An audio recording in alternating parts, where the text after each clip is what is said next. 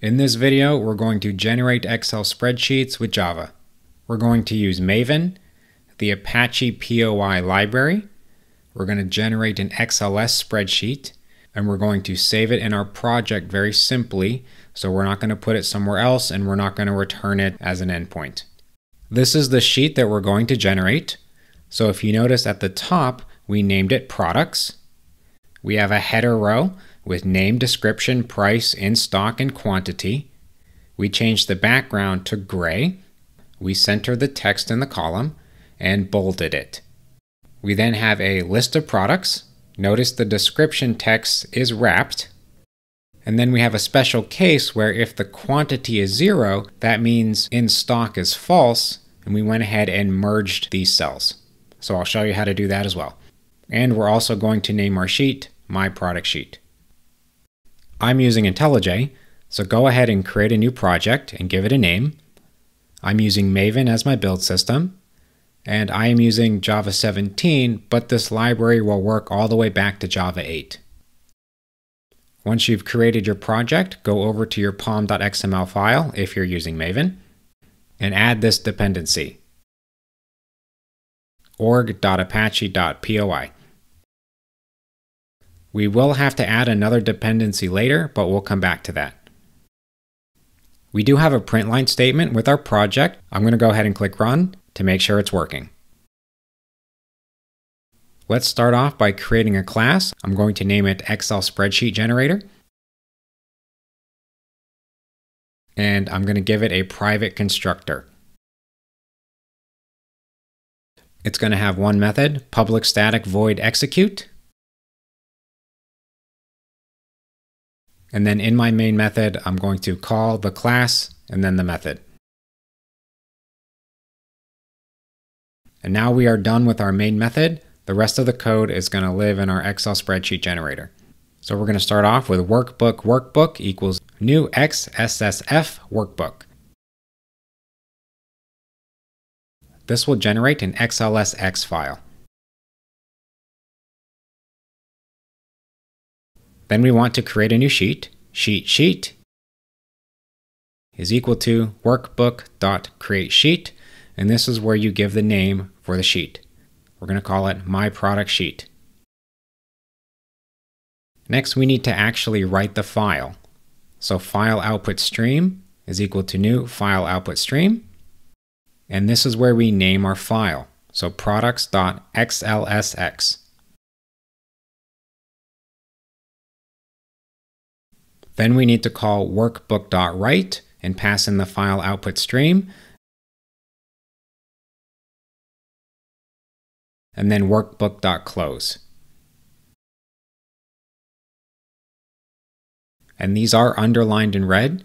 That's because they need to be wrapped in a try-catch. So go ahead and do that.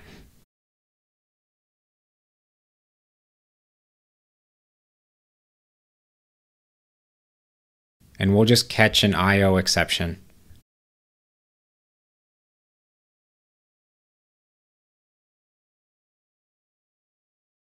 Workbook.write writes the file and saves it.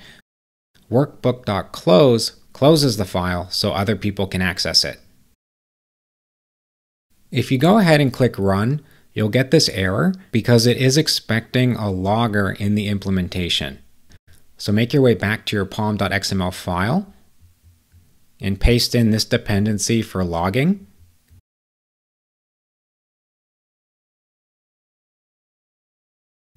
And if you run it again, it will be successful. And if you come up here, you'll see the XLSX spreadsheet that was generated. Go ahead and open it, and there you go. You can see at the bottom left, we have My Product Sheet that we passed in. Okay, so I'm going to clean up as we go because this code is going to become very messy very quickly. So I'm going to delete all of my comments.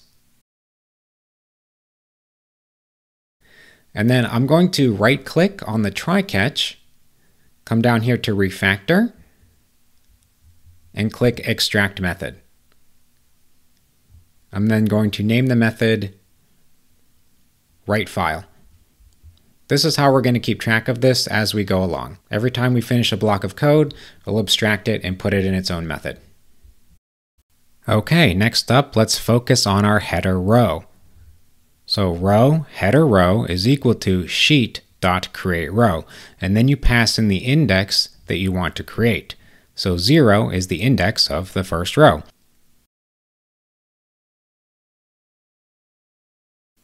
I'm then going to have a string array of headers where I pass in name, description, price, in stock, and quantity. You can copy this from the description. Then create a simple for loop. Int I is equal to 0, I is less than headers.length, I++.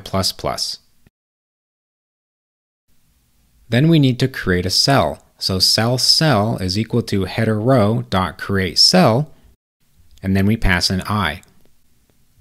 So what we're doing with this for loop is we're looping horizontally across the sheet for every column.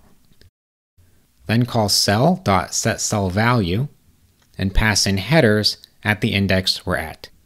Okay, go ahead and click Run, which will regenerate the sheet and replace the one that we've already generated.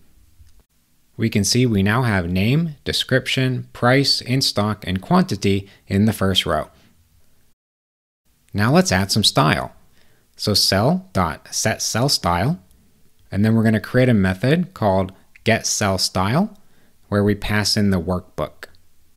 Hover and click Create Method.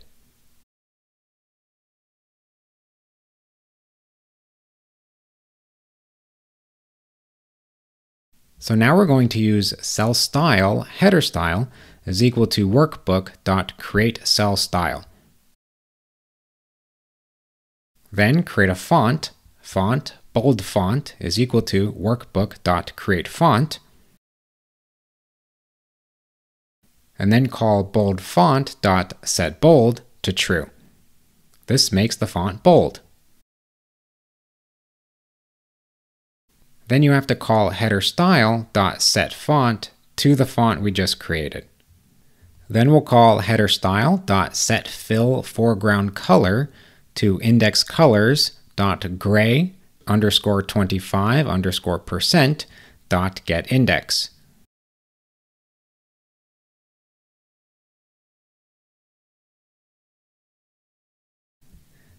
And then headerStyle.setFillPattern to fillPatternType.solid_foreground.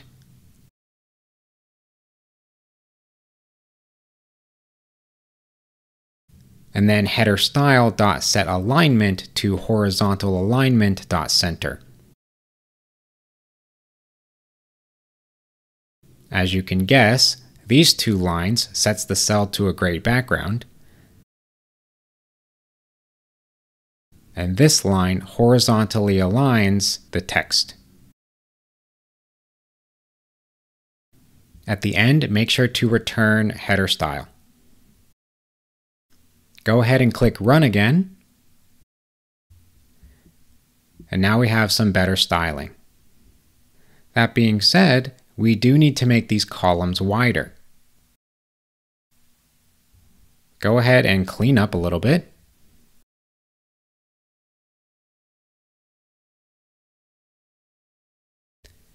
And I'm going to highlight this code, refactor, extract method, and I'll call it generate header row.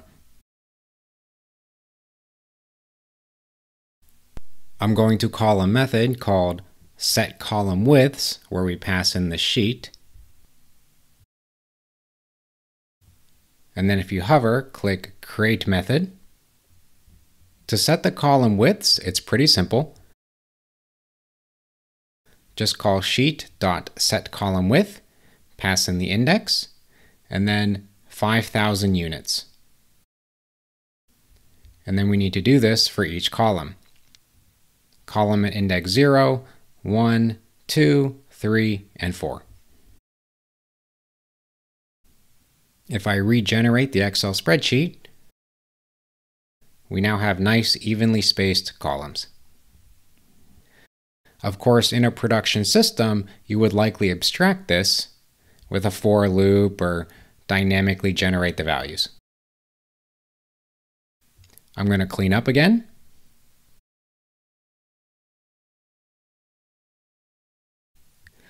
Okay, our header row is now done. Now we need to generate a list of products.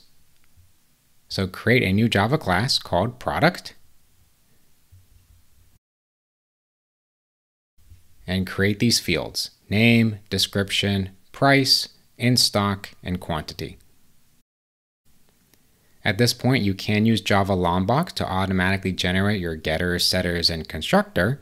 I'm just going to do it manually to keep it simple. So I have an all arguments constructor, and I generate all of the getters and all of the setters.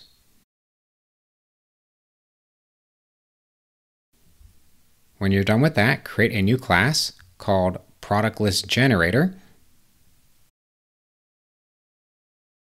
with a private constructor, and it's going to have one public method, public static list of products, called get, and you can copy this code from the description. All it does is return a list of products. Okay, list of products is equal to ProductListGenerator.get. And then we're going to have a for loop that starts at 0 and goes up to products.size. And then we're going to start with row is equal to sheet.createRow. And we pass in the index. And actually, I'm going to change this to 1 because we actually need to start on the next row, because the first row is our header row. So row.createCell at index 0, and then we do .setCellValue products.get at the index we're at, .getName. We're going to do the exact same thing at the next index, but instead we get description. Same thing at the next index, but get price. And then we keep going until we've completed each field.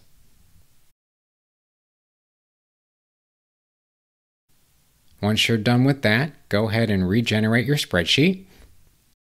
And as you can see, it has looped through each product and put each one on a new row.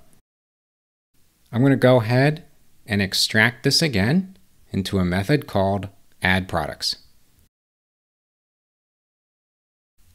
Next up, we want to wrap the text for the description. So this is where we set the description. Let's go ahead and space this out so we can focus. Create a new line of code, cell description cell is equal to row.createCell at index 1. This is going to replace part of line 42. Let's create a new cell style. Cell style of wrap text style is equal to workbook.createCellStyle. And I've realized that we never passed in the workbook. So go up to your method and pass in workbook. And then we also need to pass in workbook to our addProducts method. Then call wrapTextStyle.setWrapText to true. And then we're going to call descriptionCell.setCellStyle to the wrap text style. Go ahead and regenerate, and we can see that the text is now wrapped for that column. And the last thing we want to do is, if in stock is false, we want to go ahead and merge these two cells. So again, do some cleanup, and then take this block of code and abstract it. I'm going to call it set description and wrap text.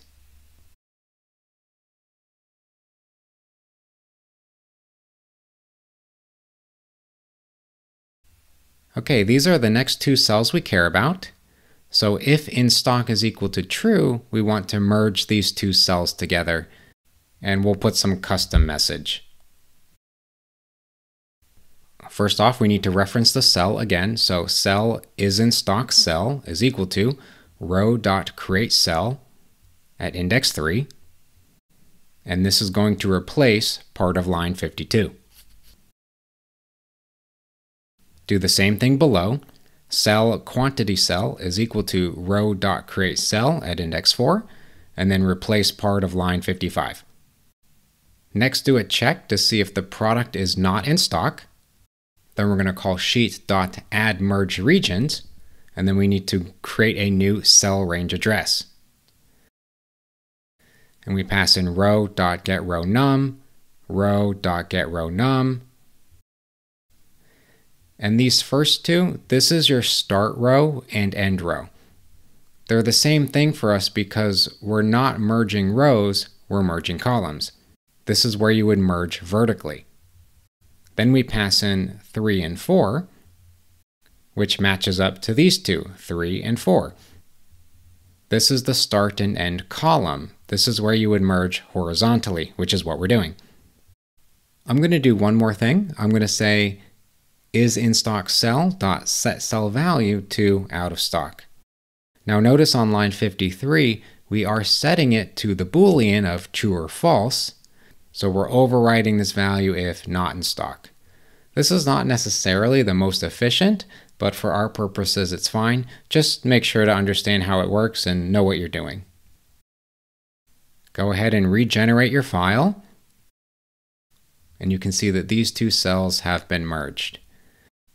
Now it would be nice if this was centered, but I'm going to leave that as an exercise for you. You should be able to do this by now. And of course, I'm going to go ahead and delete my comments and clean this up a bit. And then I'm going to take this block of code and also abstract it into its own method called setInStockAndQuantity. Okay, so this code is okay. I'd give it a C++. We could add better abstractions and be more consistent, so let's just talk about a few things we could do to make it better. So this is just a raw string. We could abstract this into an enum. If you notice down here, we kind of have different design patterns. So we have row.createCell and we just directly start working on it. Whereas on the other one, we have a method call. So in a production system, we would probably abstract lines 32 and 34 into their own method calls, even if they're only dealing with one row, just to make it more readable and more consistent. Also, you should probably use an in-stream instead of a regular for loop. It's just easier to write and there's one less line of code. I did a regular for loop just to keep it simple. Down here, this would probably be a list of enums, or you could even be really fancy and use Java reflection. I just did a raw string array. Again, just keep it simple. Again, this should probably be an int stream instead of a raw for loop. But other than that, it's okay. Okay, that's all I have for you. If you enjoyed the video, please like and subscribe. I also have a Patreon. I would like to do this full time. And if you have any questions on the video, please comment. I reply to every single one. Good luck creating your own Excel spreadsheet.